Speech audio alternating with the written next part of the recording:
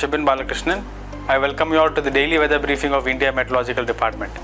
Looking into the weather observed in the past 24 hours, very heavy rainfall has been observed over major parts of central India and East India, with heavy rainfall over parts of South Peninsula India.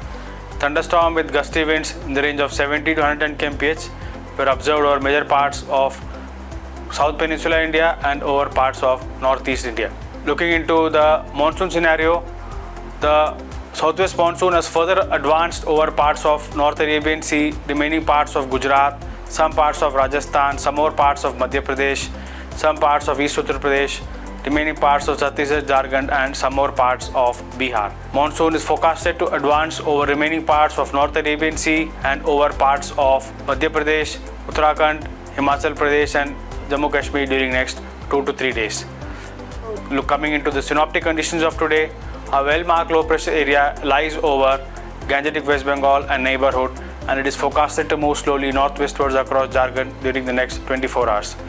Another low pressure area lies over central Rajasthan and neighborhood at 3 UTC of today.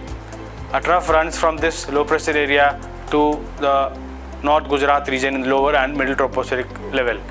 The western disturbance is seen as a sizer over North Punjab and neighborhood between 3.1 and 4.6 level, with a trough aloft roughly along 72 to the north of 30. The highlights of today's briefing being the very heavy to extremely heavy rainfall forecasted over isolated places over Gujarat, North Konkan, Madhya Maharashtra for the next 24 hours and over Gangetic West Bengal, Jharkhand and Odisha for next 48 hours. Heavy to very heavy rainfall is forecasted to continue over Northeast India during next 5 days. The extremely heavy rainfall forecasted over Meghalaya for the next 24 hours. Coming into the temperature scenarios, fall by 2 to 3 degrees Celsius is forecasted maximum temperature over central India for the next 2 days and no large change expected in temperature thereafter. The entire country is forecasted no significant change in maximum temperatures for the forecast period. Coming into the subdivisional wise warning for next 24 hours, extremely heavy rainfall is forecast over parts of Meghalaya, parts of Gangetic West Bengal, Odisha, Jharkhand in association with the well-marked low pressure area. Central parts of the country is forecasted with heavy rain and thunderstorm activity, and West India is forecasted with very heavy rainfall in association with the low pressure system over central Rajasthan.